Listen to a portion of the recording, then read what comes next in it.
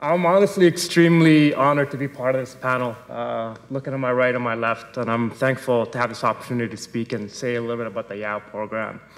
I'm looking around the room and I notice all the experts are sitting over there. So when I was asked about a month ago to speak, I thought about what can I say, to leave you in a good sense, to understand what we do, how we do it, the type of youth that we work with, and some of the interventions. So I did come up with a little structure, and I'll try to follow my own structure here. So YOW stands for Youth Outreach Workers. This is a provincially funded program by the Ministry of Children and Youth Services. And here in Ottawa, we operate under the Boys and Girls Club.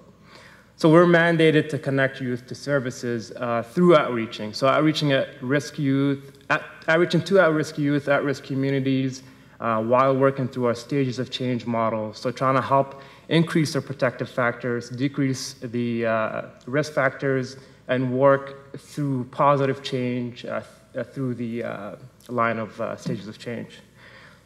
Nice mandate, but how do we do that? So 4 points that I'm going to talk about.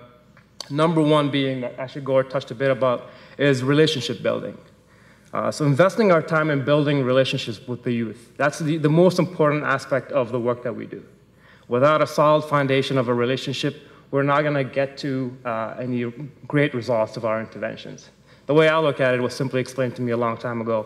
Right, you open up a bank account. If you want to pay your rent, you got to start putting money in your bank account. Groceries, you got to put more money in your bank account.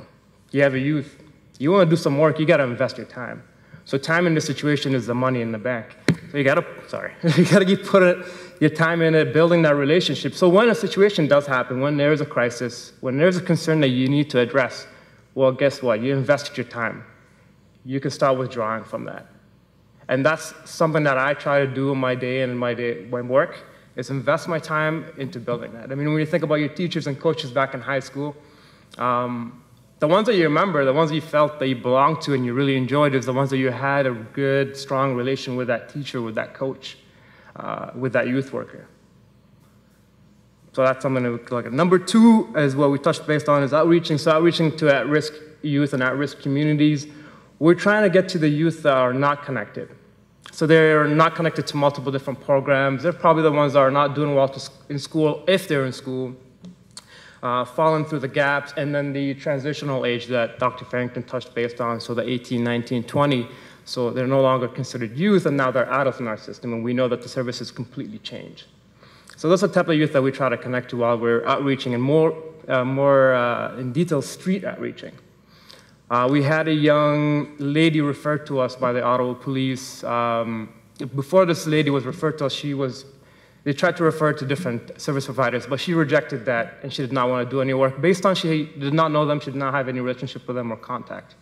So our YOW worker and an officer knocked on the door. The young lady opens the door. YOW worker does not know this girl yet, but this girl happened to recognize her and says, "Hey, I know you."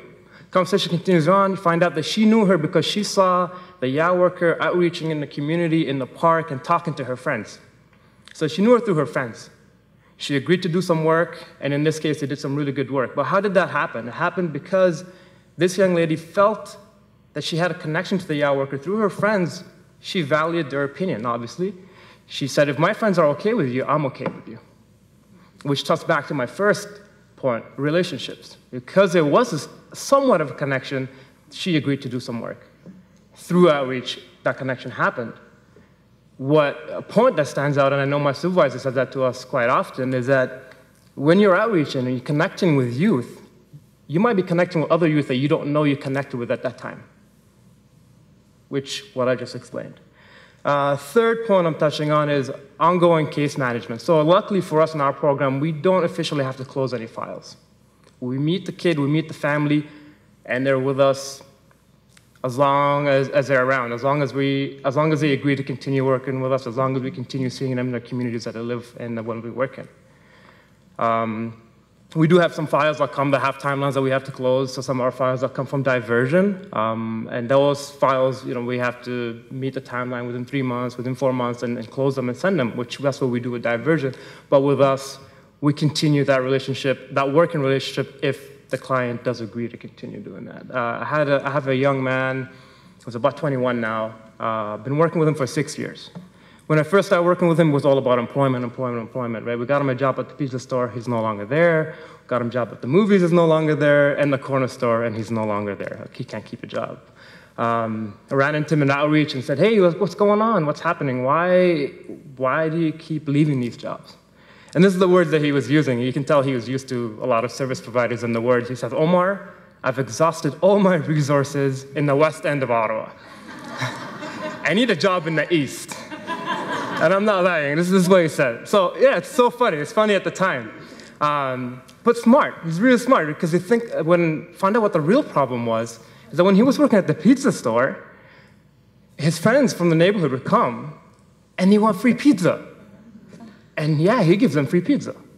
They come to the movies, they want to get him for free. Of course, it's his boys, he's gonna let them in for free. So he got fired from the pizza store, got fired from there, and to him is, if I go work in the East, my friends are not there. Smart. What do you look at it when you look at the risk assessment and all the tools that we have? This is more issues than just employment, right? He did not care that what he was doing was illegal. What mattered to him is when he went back to the community, when he went back to his friends, he still belonged. So the notion of him, this is what I gotta do to be accepted, is what he was doing. Unfortunately, I'm still seeing this young man, but he's selling drugs now. So why do I share a story? You're like, oh, this is not a great intervention. Well, sure. But not everything that we do turns out to be great. And this is some stuff that we gotta work with. But what's great about the situation is that 6 years later, we're still seeing him. He's still open to us. We know what he's doing. He knows we know what he does. And when time does happen, maybe when he is 22, 25, when a situation changes in his life and he wants that help, we're there for it. Last one, because I'm going on too long here, is connecting youth to services. So for that to happen, we need to make referrals. And we try to stay away from making referrals for the sake of making referrals. They have to be meaningful referrals for the service provider, for the youth themselves. So how do we do that? I mean, we sit on a number of different tables, a number of different networks, and many people in this room sit on those tables, and we try to get to know what the programs are, and if that youth is going to fit.